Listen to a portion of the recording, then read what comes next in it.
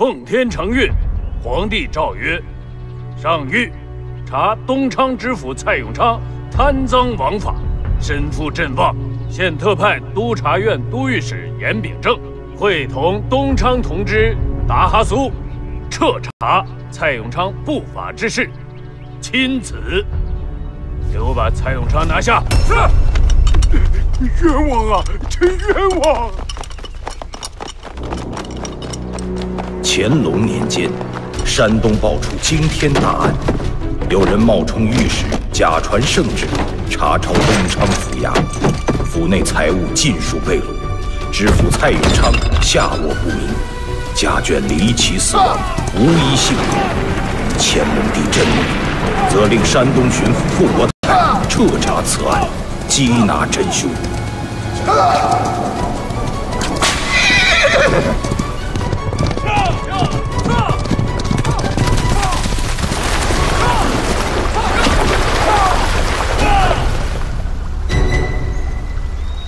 老爷，这山清水美，咱们这也太悠哉了吧？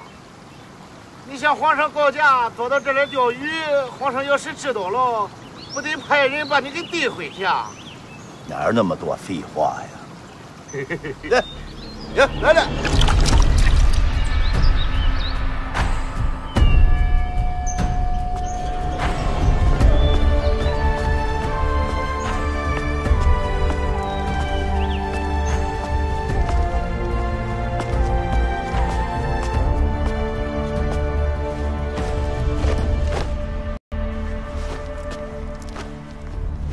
山东巡抚傅国泰叩见皇上。在山东境内竟然出现了假传圣旨这样的逆天大案，你身为山东巡抚，居然破不了案，该当何罪？回皇上，奴才一直抓紧侦办，只是由于案情太过复杂。够了，1个月过去了，朕已经没有耐心了。奴才该死。和珅，臣在。傅国泰查不出此案的真相，你觉得此事该如何进行下去啊？奴才以为，应当再派一人协助傅大人共同侦办此案。哦，你是有人选了吗？说出来听听。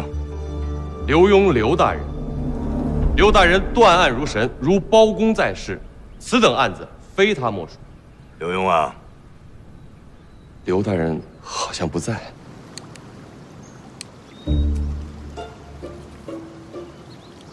朝廷出来事儿了，出来大事了。皇上正找人呢，不冒着行吗？不冒着。老爷，那咱躲过去出去也躲不过15啊。能冒一会儿是一会儿吗？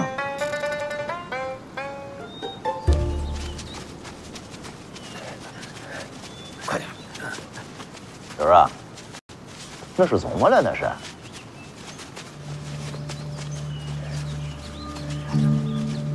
几位，前边是死路，走不通。那个多谢，我们熟悉别的路。哦，这是谁呀？怎么了？这是？石佳美病了，病这么厉害，不上城里找大夫，往山里扎呀？佳妹这是老毛病，养养就好了。是，有什么别有病啊？家里人跟着着急。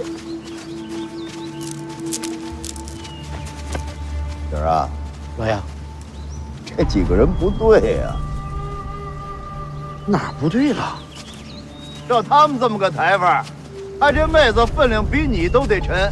不可能，一个小闺女，6个大男人抬。再说谁家闺女那被窝能让男人把手往里伸呢？非奸即盗。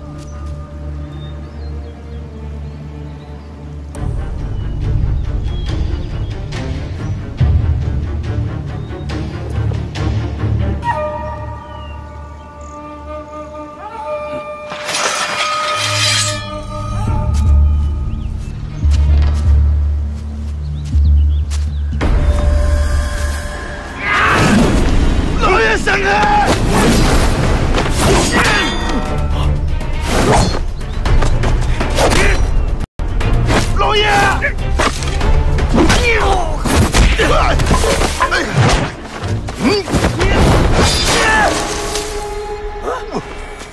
我砍不死你是吧？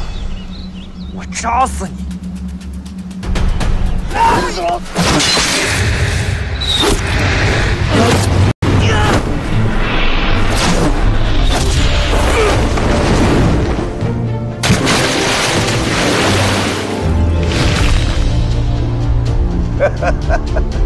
晴儿啊，你这个小子来了。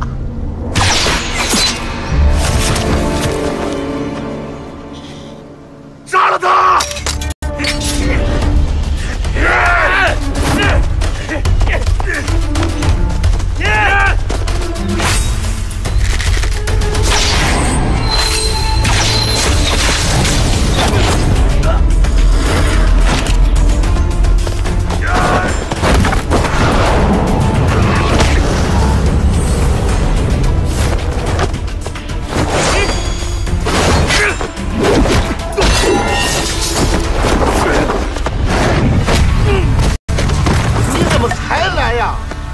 老爷刚才差点被……行了，子凤啊，来的太及时了，好功夫啊！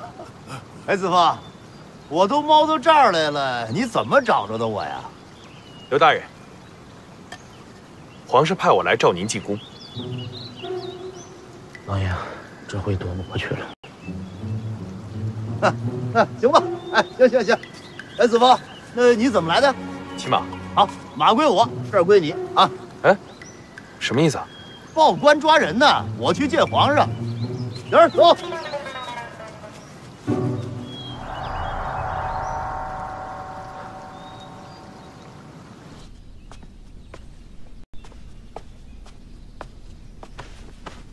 臣刘墉叩见皇上。刘墉啊，起来说话。谢皇上。刘墉，听说你病了。谢皇上，臣正在求医讨药。好了吗？慢慢将养吧。刘墉，朕想问你，关于山东东昌府那起假传圣旨的案子，你怎么看？皇上，臣以为，这要根据傅大人断案的过程以及掌握的线索逐一分析之后才能定夺。需要多少时间呢？这臣以为恐怕，那就得麻烦傅大人把他掌握的卷宗以及线索交给微臣，臣看过之后再禀明皇上。是，刘大人。哎，有劳傅大人。朕不想等。刘墉，朕问你，假传圣旨该当何罪啊？假传圣旨属于欺君罔上，按律当诛九族。犯了如此重罪且逍遥法外，侦办此案的官员该如何处置啊？依微臣看，当以渎职论处。好，那你就告诉朕，渎职该如何处置？启禀皇上，假传圣旨一案，按律当诛九族。行了，你刚才已经说过了。这臣还没说完呢。行，接着说。这个当诛，哎呦，启禀皇上，微臣最近病得实在是，这拿脑子，他这个脑子不灵光，我说哪儿了？刘大人，您这个借口找的呀！奴才该死，请皇上恕罪。恕你无罪，起来吧。这，告诉刘大人，他说到哪儿了？刘大人，您刚刚说到，犯有此案者，当诛其九族。对，谢公公，当诛九族，当诛九族。臣想起来了，启禀皇上，敢犯此案者，必定心思缜密啊，阴险狡诈。臣想此人犯这个案子啊，茶不思饭不想，夜不能寐，辗转反侧，想清楚了之后才做的，因此才能把案子做得了无痕迹。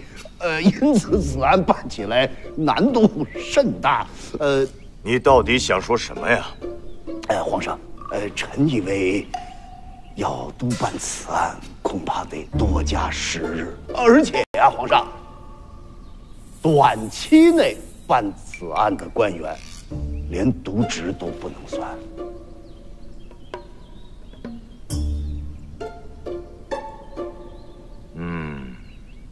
朕明白了。刘墉啊，你这绕来绕去的，是为了给富国泰开罪，是不是？没有，皇上，臣不敢，没有这个意思。你少给我装蒜！我就问你，如果你去侦办此案，需要多长时间呢？启禀皇上，如果微臣督办此案，至少也得1月有余。更何况微臣这个脑袋现在，我这个脑袋呀，他脑袋不好用，拉出去砍了吧。皇上恕罪，皇上息怒。刘墉接旨。臣刘墉接旨。朕命你为钦差大臣，前往山东，会同山东巡抚傅国泰共同侦办此案。期限嘛，20天，明日天亮启程。皇上，20天时间可不够啊！你自己说的呀，你侦办此案只需月余啊。可是皇上只给了20天呢。刘墉啊，朕是让你和傅国泰共同侦办此案，之前他已经用了1个月，现在朕又给了你20天，这加起来将近2个月了。再说，朕还给了你一个帮手，你还不领旨谢恩吗？臣领旨谢恩。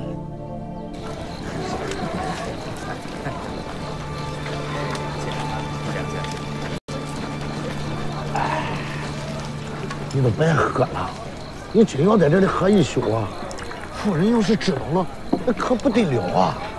婶儿啊，你说咱们俩是在这喝酒呢，还是回去吃那个丹药呢？还是喝酒啊？是的呀。你喝上一宿，明天早上回府，你们夫人就跪了，咱俩悄悄的闪走。人参2钱，鹿茸2钱，雪莲花3钱，冬虫夏草3钱，龙涎香2钱。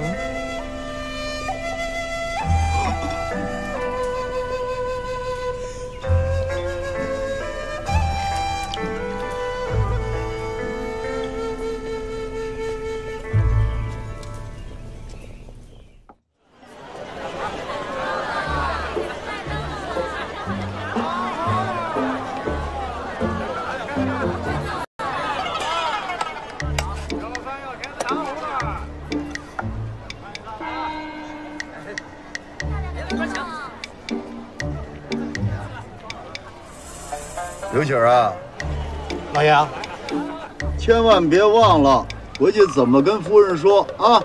您放心吧，老爷。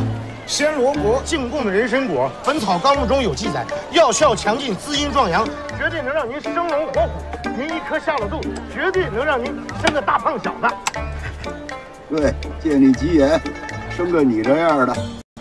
您瞧好了。请教，请教。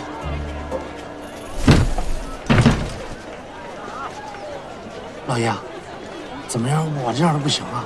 哎，行，就你这样就行，别贫了，先去6王爷府。王爷，这个的，进我的鸟，正事慌慌张张。回吧。回王爷，姑爷子来了，来就来吧。哎呀，他干嘛来了？我也不知道。这可应了那老话了啊，夜猫子进宅呀。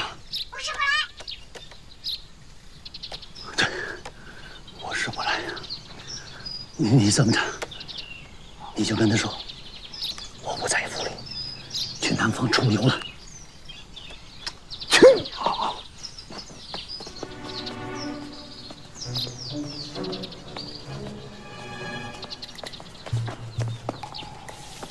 哎，刘大人啊，6王爷真的没在府上啊？没在？真没在。我拎着这么好点匣子来看岳丈大人，他哪儿去了？出游。您把这点心给我就行。那哪成啊？这是给岳丈大人的点匣子，那给你，那不成了肉包子打狗？有去无回。哟，这不是我说的这个。哎呦嘿，你会的多呀你啊！哎，我再问问你，你还会什么呀？八仙过海。一个野人头。嘿，船头上跑马。走投无路。灯笼杆子上绑鸡毛。好大胆子！王爷哪儿去了？小小孙子呢？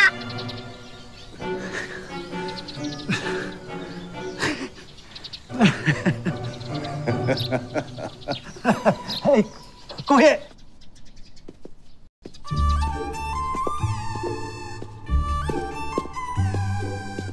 你们可真是没用啊！京城就这么大点地方，老爷个大活人，你们这么多人都找不着他呀？回哥哥，老爷昨天回来换上官服就急匆匆出来了，我们怎么都找不到他。那些什么酒馆、客栈，男人爱去的地方都找了，确实都找了。老爷一晚上没回来了。老爷要是有个什么三长两短，你们每一个人谁都别想有好日子过。岳父大人，别提了，皇上把我招到宫里头，让我呀下山东查这案，怎么办呢？您说，我说要去，格格肯定不让，不去抗旨不遵，掉脑袋。那到时候您得给小婿戳着呀。我怎么戳着？你说。您现在呀，赶紧差人把格格叫家来，抓这功夫我好走，要不然啊，连走他都不让你走。行嘞，哥哥别着急，刘大人昨天钓完鱼，被皇上召进宫了，不会有事。行了，都散了吧。是夫人。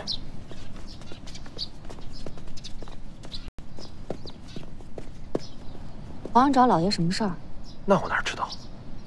这个死刘墉，一晚上不回来，也不找个人通报什么，害得我这一栋好状。笑什么？没。哦，对，来，你过来，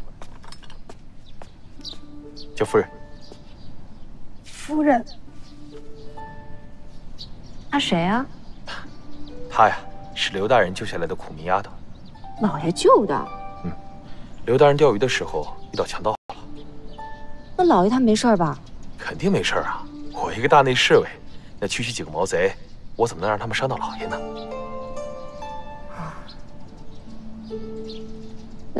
你把他带回来干嘛？夫人，民女本来是跟父母来京经商的，可是昨天在林子里遇到了强盗，把我全家都杀了，无处可去，无人可依，还请夫人能收留我，当牛做马，毫无怨言。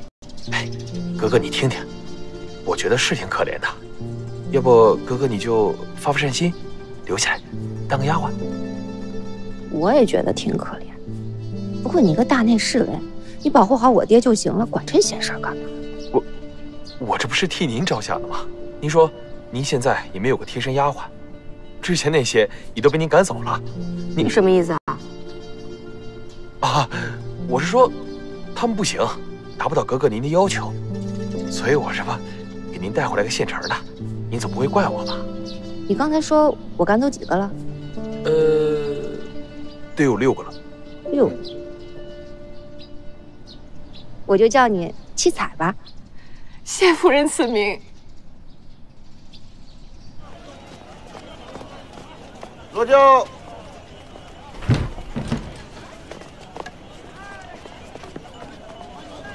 老爷到家了。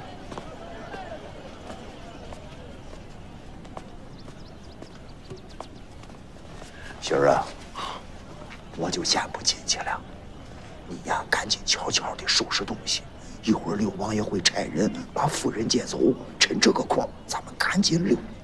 老爷，你让刘王爷把夫人给支出去。我这个丈母爷呀，也就能干这么点正事啊！快走。老爷，我一会儿把这个萝卜给夫人留下。什么萝卜？这是暹罗的人参果。啊，我把这个暹罗把你申果给夫人留下。你这个孩子是不打算回来了？你是要找打呀？你也快着吧。老爷，你放心，少强家，我等着你。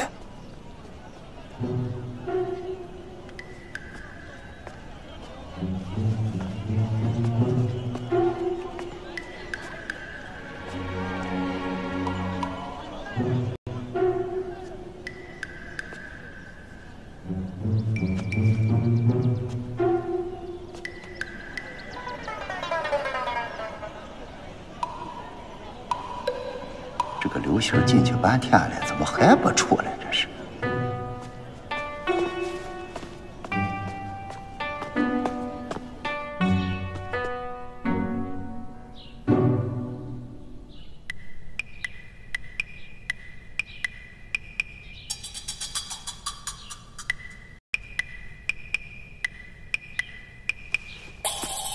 夫人，这么早就起来了？还是一宿没睡呀？这是我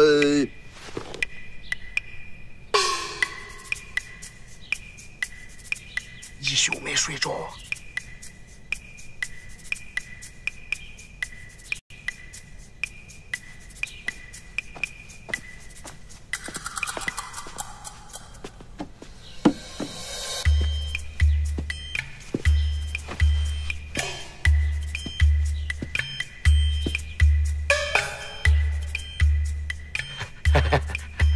说说吧，钓鱼怎么回事啊？夫人真是明察秋毫啊，一切了如指掌。老爷昨天就是想出去散散心，我特意安排的。老爷不高兴，不会是刻意躲着我吧？绝对不是啊！老爷觉得呀，夫人您最近嘴淡，想弄点野味儿给夫人您尝尝。那鱼呢？鱼，那个鱼，他睡觉。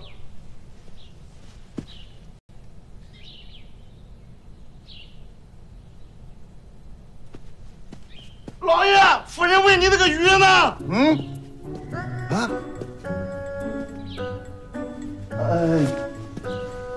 夫人，鱼呢？放生了呀。刘强，哎，你怎么跟夫人说的呀？你没告诉夫人，我们钓鱼是假，找药是真啊？夫人，其实我们并不是去钓鱼，我们是去找一种传说中的奇物。奇物？此物大有来头。据书上记载，此物闻一鼻子就能延年益寿，要是啃上一口的话，定能身怀6甲，极有可能是双胎。没错，老爷为了找这个腿都快跑断了。闭嘴！是真的。闭嘴！老爷还真是用心啊。不过像这种事儿啊，下次您就别亲自去了，我打发几个人去就行。不用有劳夫人，找着了。夫人请看。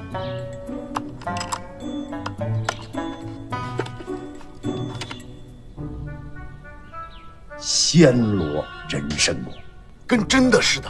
让你起来了吗？我跪着胳肋巴子疼。星儿啊，你没有告诉夫人吗？咱们为找此物费尽千辛万苦啊，费了9牛2虎之力，吃奶的劲儿都使出来了。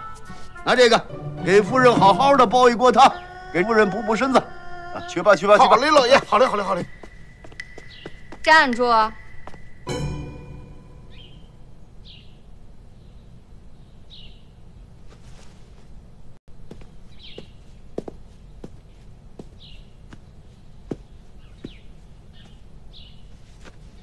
那丫头又是怎么回事啊？啊？哪个丫头？忘了，贺子峰给我带回来的，说你们救下来，现在倒好，送到我这儿来了。夫人，子峰当时在，你不是最信他吧？快快，姐儿去，把子峰叫来，跟夫人说，快！哎！干嘛？何子峰，你为什么把那个姑娘给带回来？现在害得老爷在夫人面前讲不清，你赶紧去解释解释。哦，现在让我解释了，你们称的英雄啊啊！你们救了人不管了，只管杀不管埋，要解释你去啊，解释不通，你把人送回去不就完了吗？你什么你，袁胖子？哥哥，哥哥，不可动怒，哥哥。站手！哥哥，哥哥，你看，你连你的擀面杖可都是紫檀的，老百姓那儿连饭都吃不上。哥哥，您从小生在帝王之家，你岂知民间疾苦啊？有几个人能到您这份上啊？刘墉当这个官儿就要做好，不然别的不说，我都对不起男人二字。行了，天下就你一男的。哥哥说的极是，可是此事总得有人站出来管吧？啊？难道咱们就纵容贪官污吏欺压良善？那样的话，国将不国，国家没了，小家焉复何存呢？哥哥，您不是老想生个孩子吗？您真希望您的孩子生下来在这样一个环境里吗？哥哥，过分了啊！再怎么说，我也是朝廷从一品大员。实话告诉你吧，皇上钦点我赶赴山东督查此案。作为朝廷命官，上不负天恩，下不负黎民，此乃天经地义职责所在，任何人不得阻拦。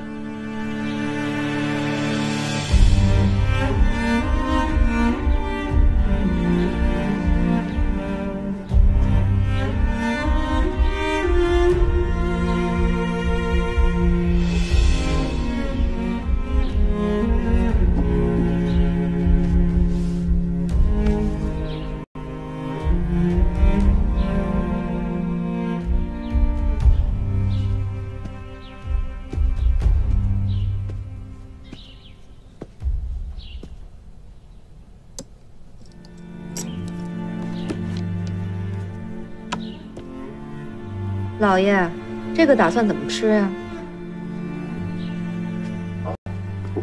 夫人是什么意思？依我说啊，就切成细丝儿，加点醋，要不要来点辣椒油？夫人这是说什么呢？你一破萝卜还打算怎么吃啊？下次记得把皮带回来，更好吃。夫人聪慧。哥哥，哥哥不好了，六王爷身体抱恙，让你赶紧回六王府呢。夫人慢走。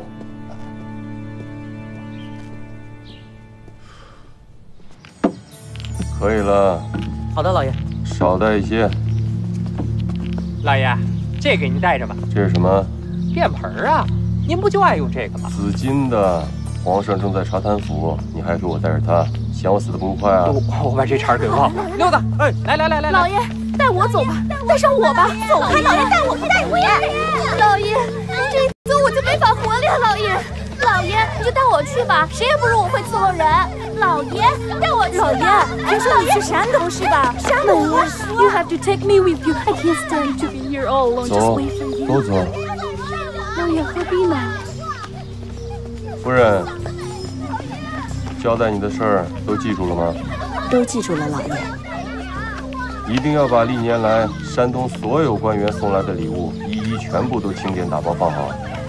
老爷放心，一件都不许落。老爷一路顺风。还有你的这些妹妹们，该管管了。是的，老爷。老爷一路平安。来，大爷。二位慢走啊。哎，好嘞。好。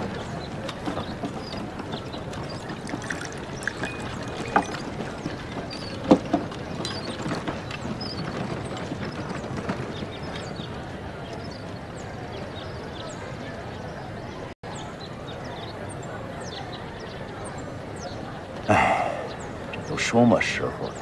这个傅大人也没个谱啊！这老爷，这个傅大人是不是很不守时啊？再等会儿吧，一会儿见了他呀，别多说话啊。知道了。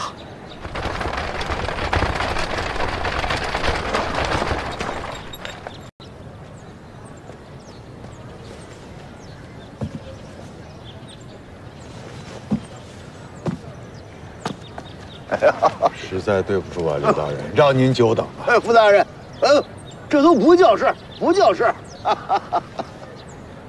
二位大人，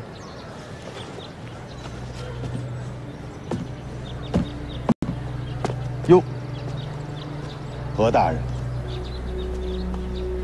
山东巡抚傅国泰接旨。臣领旨。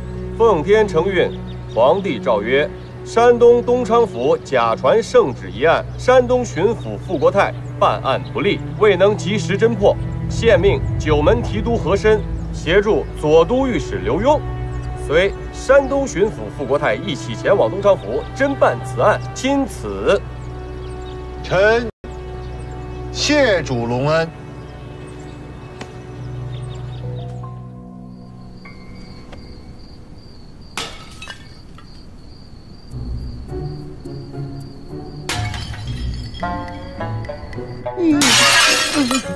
我陪你，你怎么了？心疼了？不心疼。你要不解气，砸你爹来！来，找这儿来，找这儿来。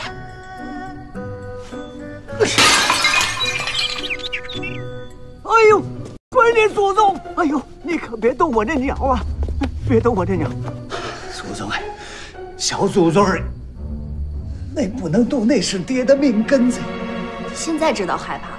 你跟刘墉合起伙来骗我的时候，你又想什么呢？我们没骗你啊，那是公差皇上的旨意，谁敢不听啊？那他也应该跟我说一声吧，这样就逃走了，这算怎么回事啊？跟他说没那么简单。对，没那么简单。我这就去追他，看他怎么给我个交代。哎呦，这不成！哎呦，这可不成啊！我这估摸着，姑爷现在早就离开了顺天府的地界了。那又怎么了？他就是到山东，我也给他追回来。那哪成啊？朝廷有律法，你爹是王爷，家眷不能离开京城100里之外。要是离开，那就是谋反之罪呀。那这怎么办呀？反正我不管，这事儿没完。你要是想不出办法来，我就把你的鸟给放生了，你信不信？信不信？我信，我信。爹想想，我这么着，我去找皇上，行不行？这还差不多。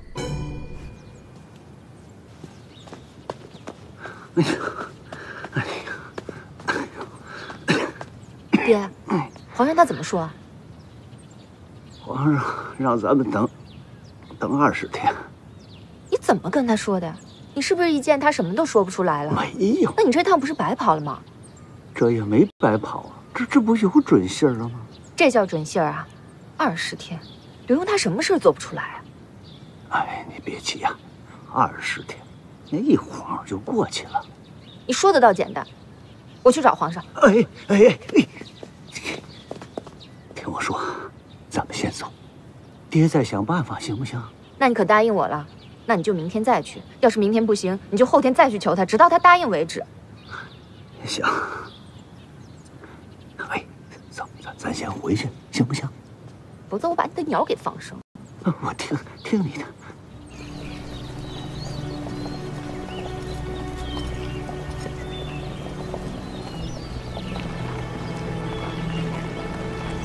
这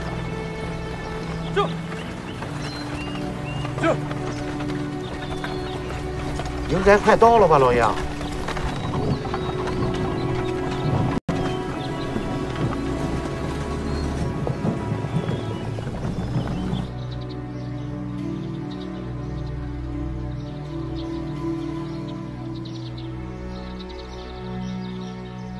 贾师爷，按照时间来推算，他也应该到了吧？是啊。老爷，东昌府快到了吧？我想，咱要是到了东昌府，那肯定那些大小官员都在门口迎接你的吧？他们会干什么？不就会干个这个？这不劳民伤财吗？谁说不是呢？也好啊，让他们知道老爷来了，干什么小心点。哎呀！有埋伏！老爷！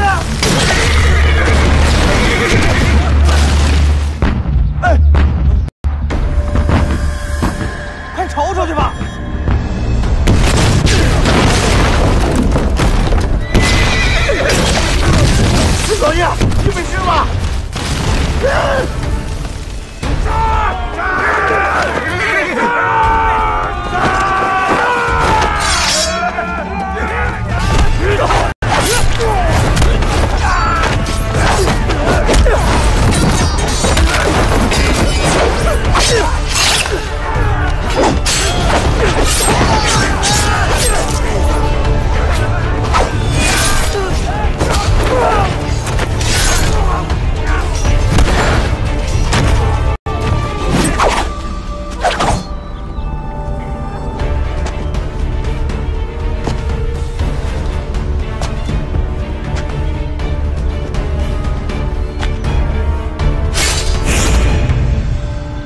保护大人，是。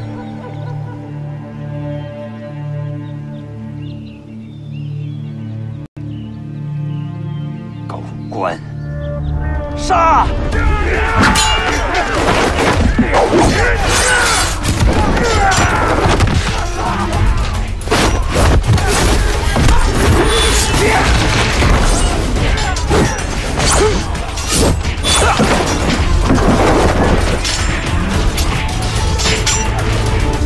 老爷，老爷，慢点，慢点。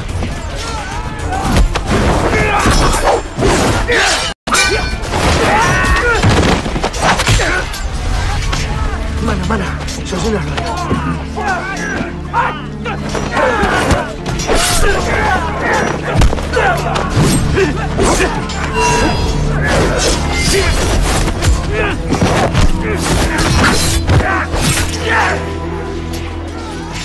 媳妇儿，这是怎么了？这是？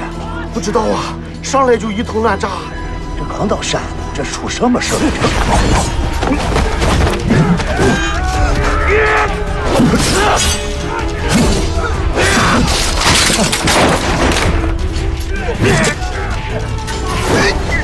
老爷，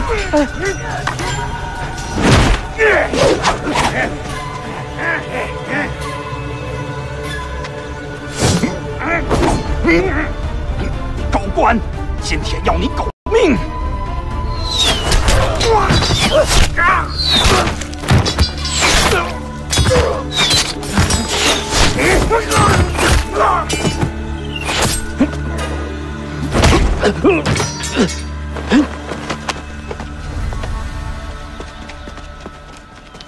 爷，你放了我老爷！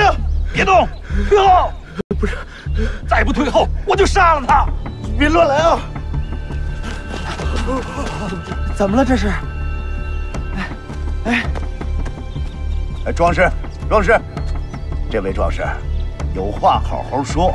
你把这东西架我脖子上，这算何意呀？这个啊，大人，对不住了，我今天要用你跟这个狗官谈谈条件。胡将，大胆，敢威胁本官！狗官，你栽赃设计陷害我，还要诛我九族。今天你要是不放了我大哥，咱们就鱼死网破。你把人放了。你挟持的可是钦差大人，把人放了，我饶你不死。钦差大人，大人，草民冤屈深重，所以才出此下策，还望大人为我做主。大胆！你可知道你挟持的是何人？啊，那是刘墉刘大人。你知道我是何人？我是和珅。傅大人，愣着干什么？让人把他拿下！哎，慢着，慢着，慢着，何大人。这东西可在我脖子上架着呢，我是钦差呀！刘大人，都这个时候了，你还在这给我争名分？行，这位壮士，本官也听出来了，你也不是奔要我这命来的。咱们这啊，你把这东西放下，咱们有话好好说，本官一定还你个公道，如何？大人。您说话算话。你看，何大人在这儿，傅大人在这儿，绝无戏言。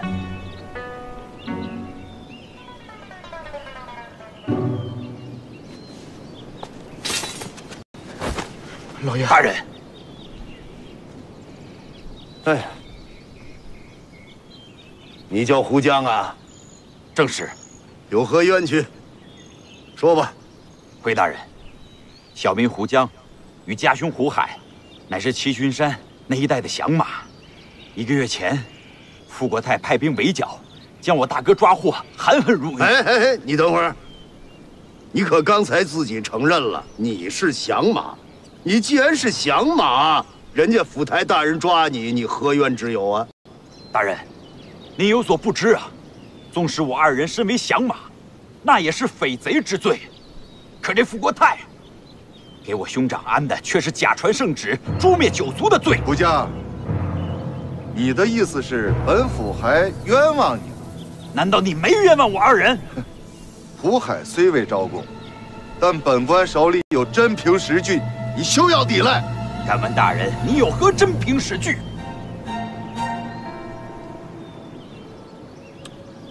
好了，2位大人，我看这样吧，此地呢也不是审案子的地方，咱们把他先押回去，慢慢审。大人，只要你能保住草民9族性命，草民愿听大人发落。